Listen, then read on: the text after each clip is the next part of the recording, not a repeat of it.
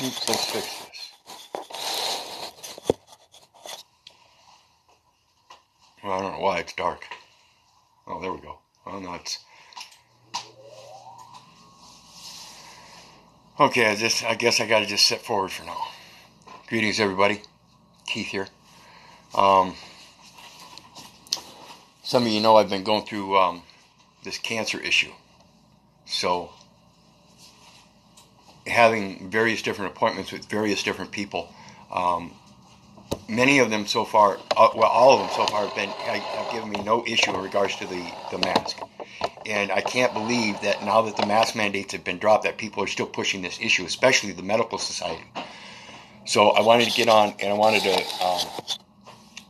talk about my experience this afternoon in regards to an oncologist appointment that did not go well as it was supposed to. And it has nothing to do with my views on how I'm supposed to live life and this and that. It has to do with the fact that these people are willing to do the shit that they're doing. And they will come out and state it live. They will state it right to your face, and I'm going to explain to you in this. I've got a quick little letter I wrote off to Attention Joe Murphy in regards to MercyOne. MercyOne is a clinic out of hospital organizations. It's a hospital organization out of Des Moines, Iowa that has over 400 different agencies involved throughout Iowa. And here at Waterloo, we've got a MercyOne that is part of that administration, and it's a local clinic separate from the hospital.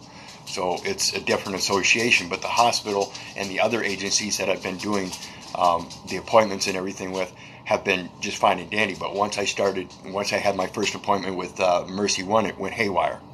So I'm going to flip the camera around. I'm going to show you this quick little letter that I wrote up. And let me see if I can get rid of this. I'm going to do it this way.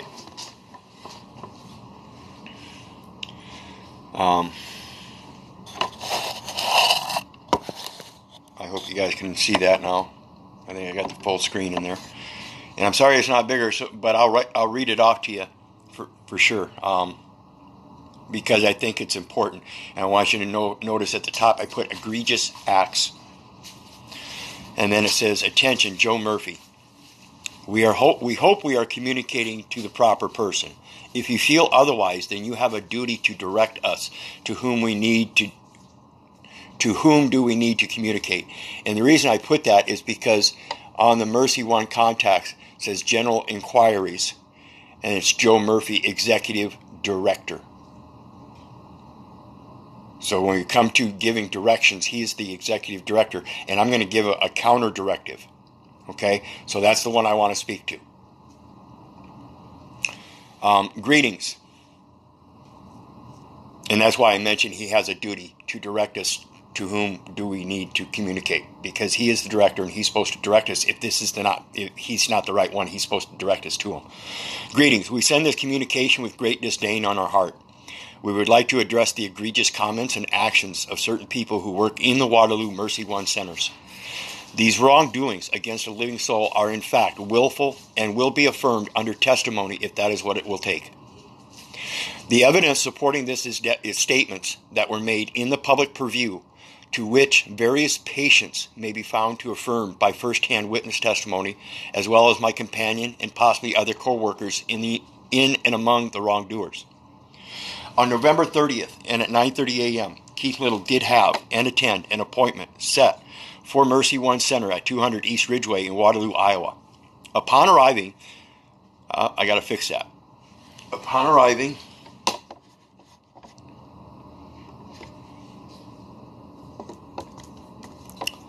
Keith was immediately handed a mask, to which he rebutted.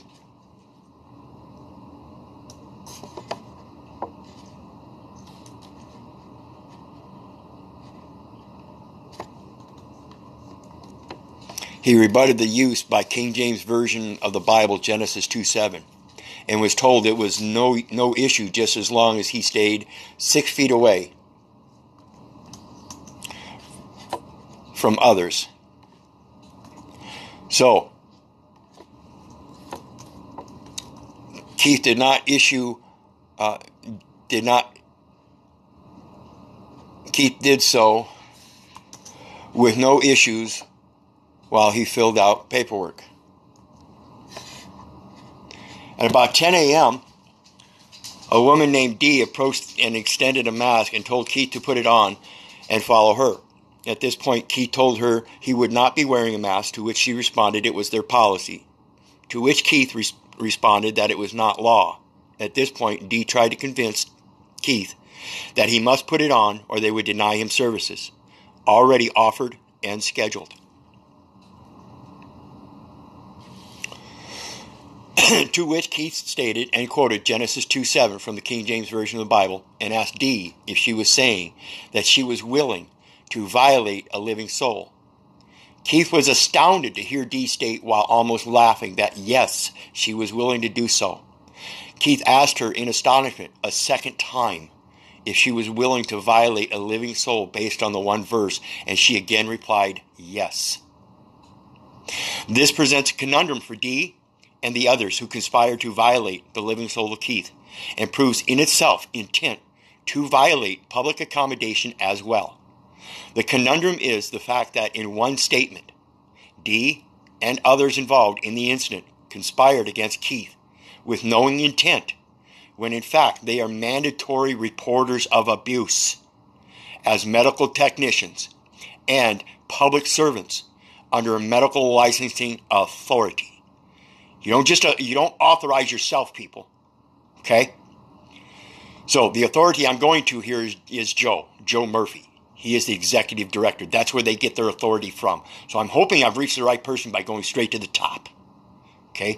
Now, if he tells me something different, I have to go by his word because he is the director. But if I go to somebody else and they try to fish around with me, I'm going right back to him and tell him, hey, this guy's fishing too.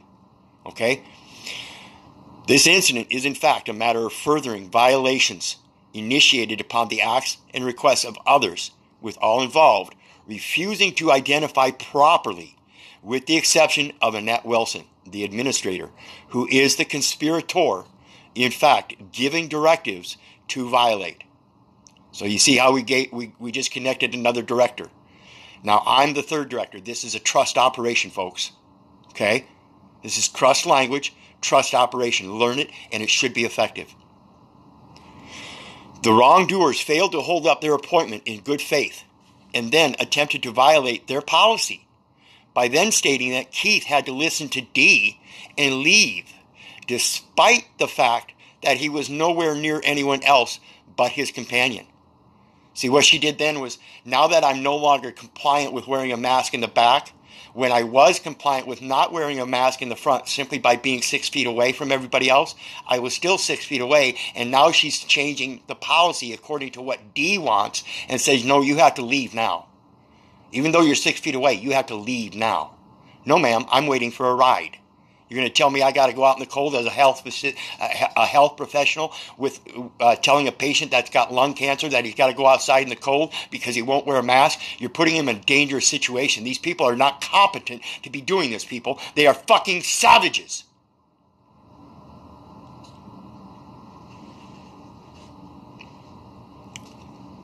But then stating that Keith had to listen to Dee and leave despite the fact that he was nowhere near anyone else but his companion. Dee refused to give her last name so we could hold her accountable for initiating the conspiracy to violate the living soul of Keith. It is quite shocking that anyone in the medical profession would state openly that they would willingly violate a living soul. This is not something we believe MercyOne or anyone else for these certain events wants published in the news or in any court venue. Keith, having been disposed or diagnosed with lung cancer, finds it outrageous to be subjected to restricting the breath of life even further, and states it sounds very unreasonable and evades any reason whatsoever. We are hoping you will take care of this post haste.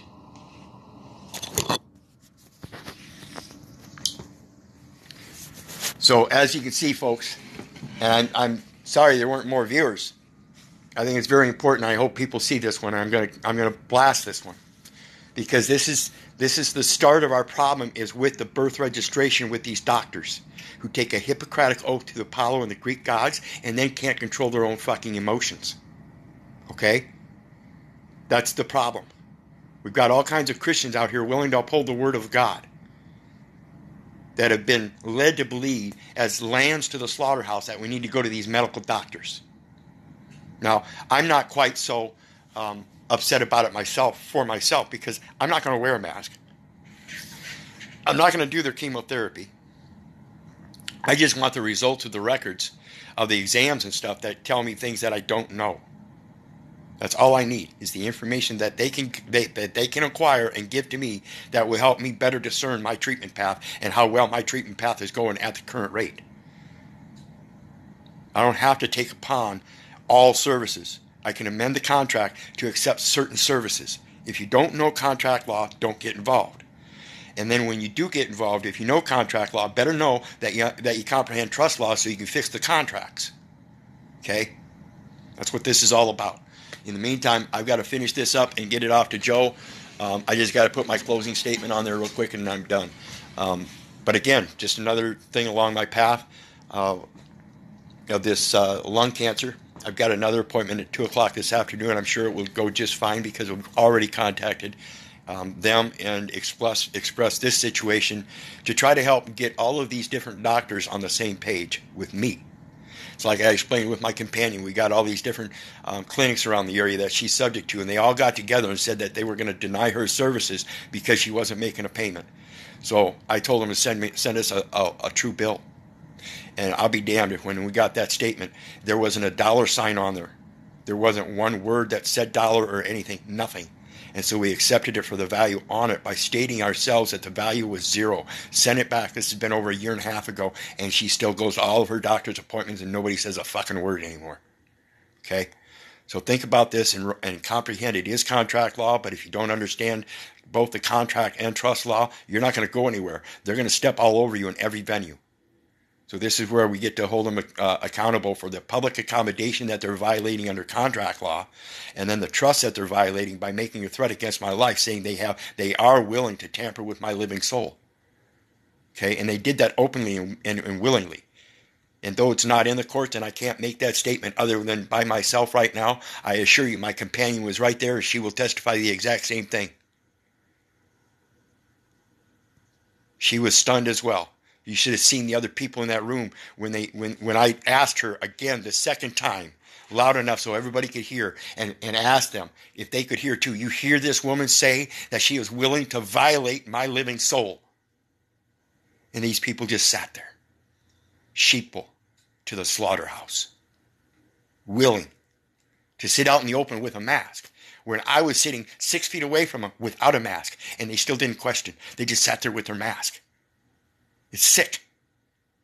It's ill, I see it. Illicit. Illicit. It's not illicit. It's ill, I see it. You don't fool me. Anyway, if it weren't for you guys, I wouldn't be doing this. God bless. Have a good day, and I'll see you later.